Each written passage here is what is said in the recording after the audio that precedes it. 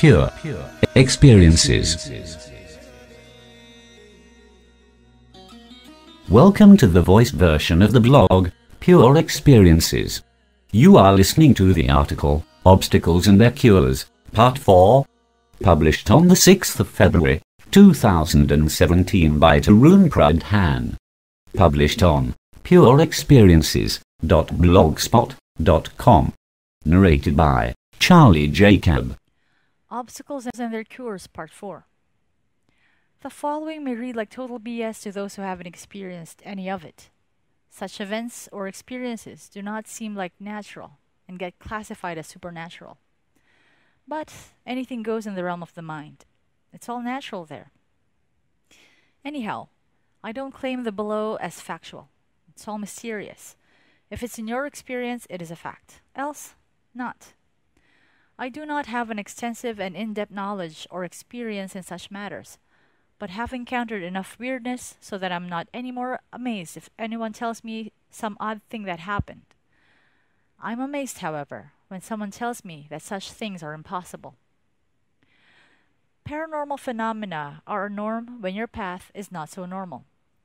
By not normal, I mean its trajectory goes via unknown or unknowable terrain of the mind. When you encounter something that you do not encounter so frequently, it gets classified as paranormal. A smartphone is an example of a paranormal thing for an Amazonian tribal, who never encountered a modern man with a smartphone before. When you take up above kinds of paths, you are like that Amazonian tribal. Things are neither normal nor paranormal. You are either inexperienced or experienced.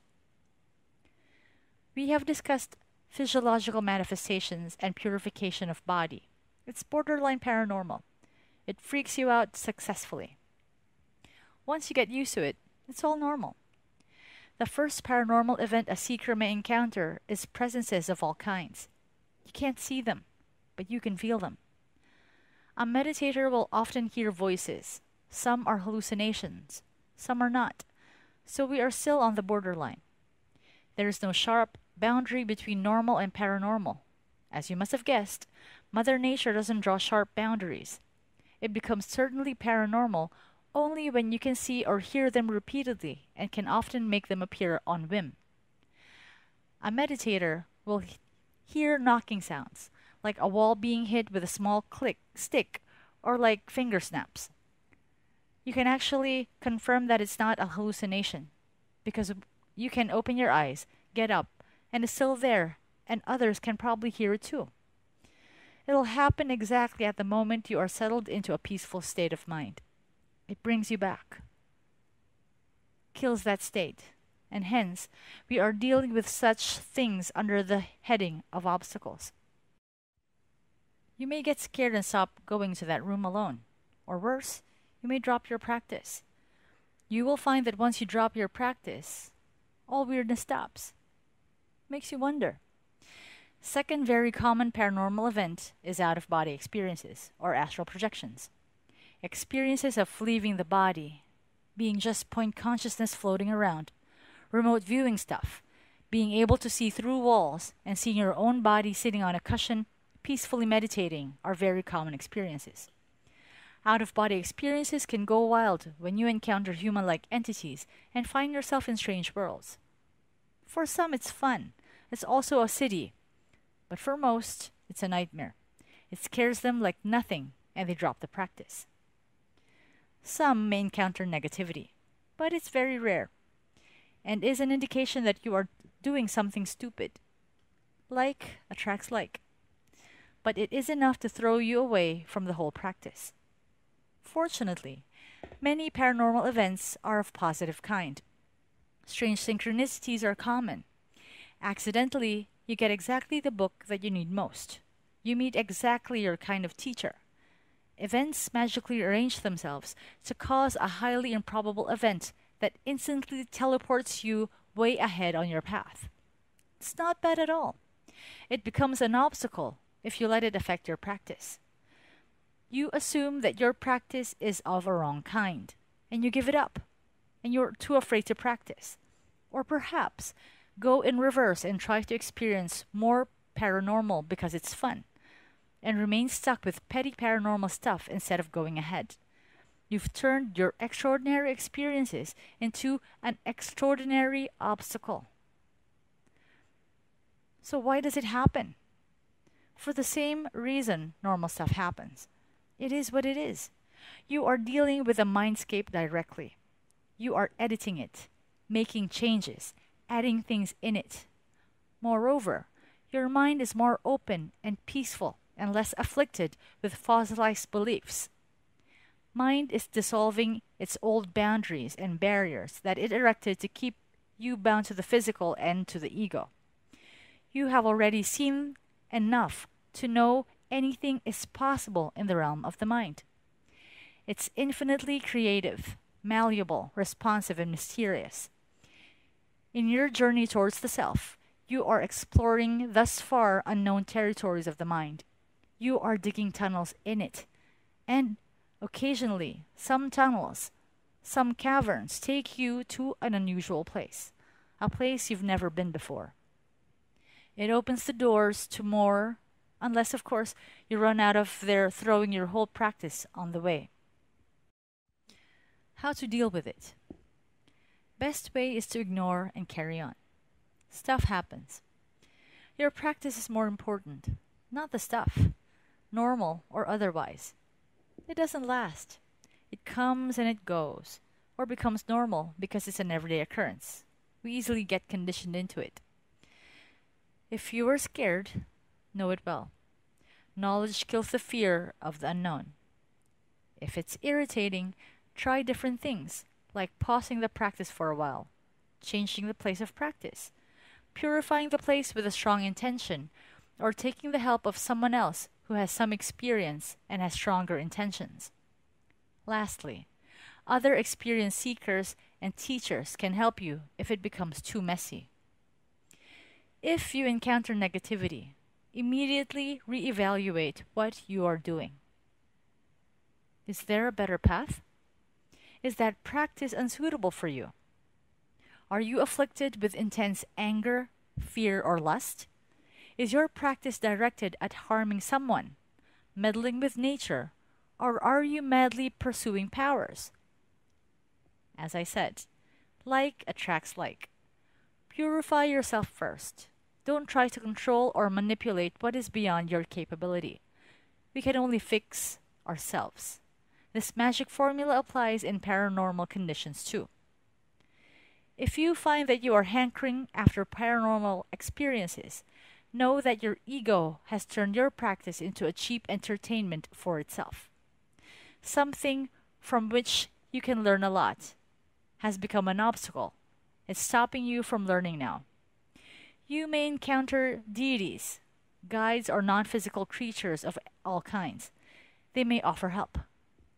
Use them for your progress only if you think you are capable of that. Else, remember that looks can be deceiving. It is entirely possible that the mind throws a bone of paranormal that sends you off chasing it. To ensure its survival, when it learns that such experiences easily distracts you, it will do even the impossible to prevent its delusion. Of course, you're not killing the mind. You cannot. But it perceives your practice as a danger. Isn't the mind itself that is practicing? Yes, that's a real funny thing. The higher parts of the mind are trying to clean the lower parts. It's slightly convoluted, but not difficult to understand. Minor powers, or siddhis, may or may not manifest on the course of your practice. And if they do, they generally end up being obstacles. You suddenly discover that you can do something amazing, which very few people can do. So you run after it like mad. You get engrossed in it. It's novel. It's fascinating. It's fun. If the powers is of a paranormal nature, the distraction is even more effective. By the time you're done playing with it, you will realize that you are stuck at the same point in your path since years and have accumulated a ton of consequences, fruits of your unusual actions that are waiting to bring unusual troubles for you. What could have been a fun learning opportunity has been turned into a major obstacle. I've never seen an ego that does not love power. That's what an ego wants, to be powerful, to be in control. It gets its agenda fulfilled even if it gets the slightest edge in the struggle for survival.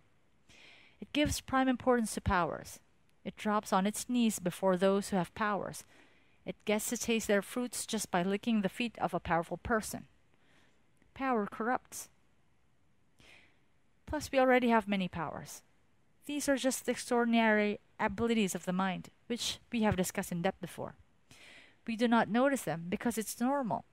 Many people have them. They do not enchant us or give us an abnormal advantage in the race for survival, so we just ignore them. Extreme intelligence is one such power. Sharp memory, strong attention, ability to remain uninfluenced by egoic tendencies or emotions, artistic and aesthetic abilities, imagination and creativity, and many other such abilities are just minor cities that the mind acquires during its evolution.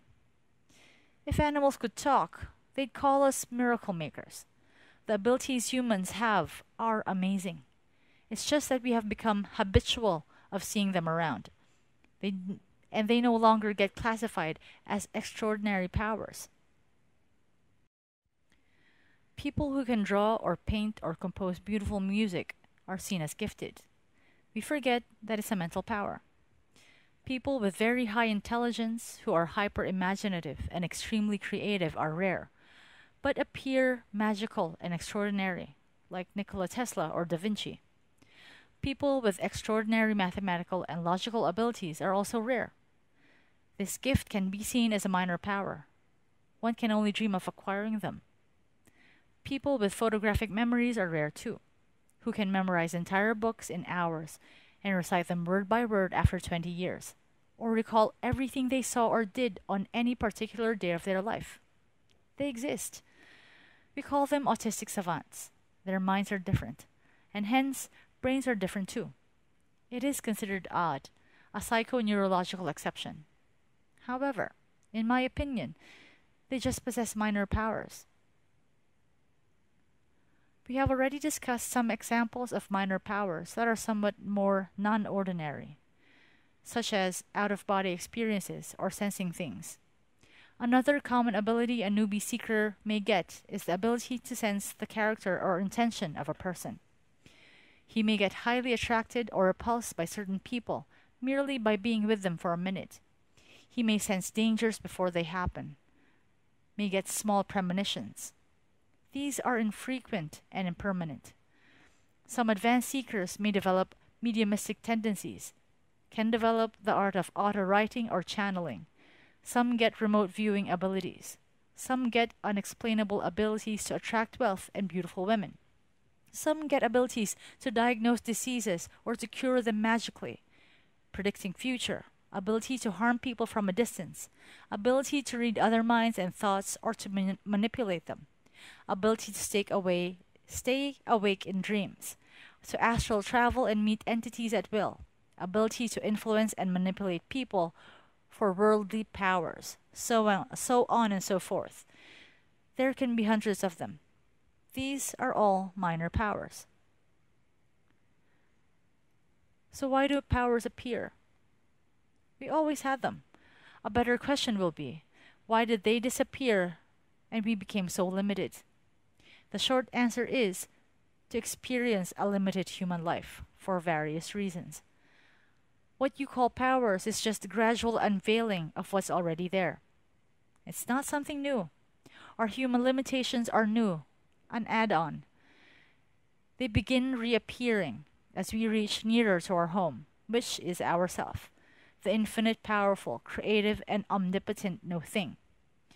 First realization that dawns is that the mind is universal. Our individual minds are just disconnected fragments of it. The world, body, and brain are artificial barriers that separate us individuals from accessing the universal extent of the mind.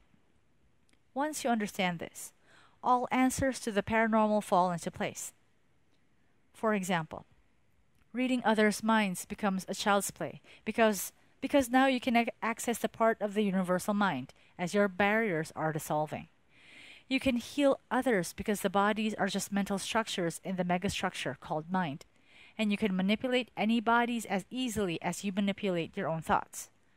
As a homework, try explaining all those powers in the light of the fact that all is one. There is no separation. How to stop them from being an obstacle? It is very important to ignore them and to not act on the urge to use them. Sometimes you can't help it. It's involuntary. But some powers can be controlled, and their use for egoic purposes becomes a certainty if you don't know how harmful it can all be. These are much more than mere physical actions. If you meddle with powers, you are meddling with creation at a deeper layer. That action will produce consequences that are beyond your grasp. You won't be able to see what the action is doing. Being ignorant, you go on using them indiscreetly, and the hidden consequences go on accumulating. I have no idea what fruits they can produce, but I'm sure you won't like it. More importantly, mad pursuits and use of powers and their consequences will totally kill your practice. Forget about a clean and clear solution here. If power manifests, you know them well. Learn from them. They can provide direct experiences and deep insights and can help to actually progress rapidly on your path. They can be used for growth or to obliterate other obstacles and make life easy for you. One needs to display a lot of maturity and wisdom to do that. We do not see rampant use of powers in the physical world for this very reason. People who have them know how to use them, not to make a magic show out of them. The consequences are not worth it. Chances are that you will see some powers only after you reach an evolved state. If you see them at a fairly early stage, no, it's just a distraction thrown by the mind to create an obstacle on your path. Discussion on obstacles will continue in the next chapter. They come in limitless varieties. Pure experiences. You were listening to Pure Experiences by Tarun Pradhaan. For more, please visit pureexperiences.blogspot.in.